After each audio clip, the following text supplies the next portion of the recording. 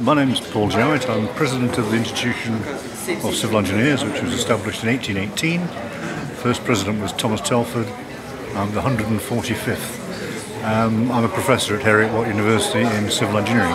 The top member is being stretched. It's in tension.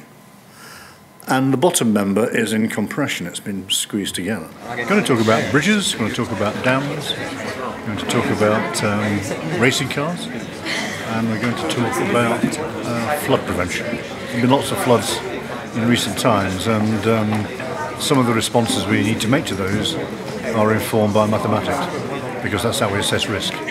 So you can see it's failed. It's failed by the dam actually being pushed so hard it's slid along the foundation. So how does that happen? I'll show you how it happens, really. I'm here because somebody asked me to come, and it seemed like a good idea to meet some school kids, talk about applications of mathematics in engineering.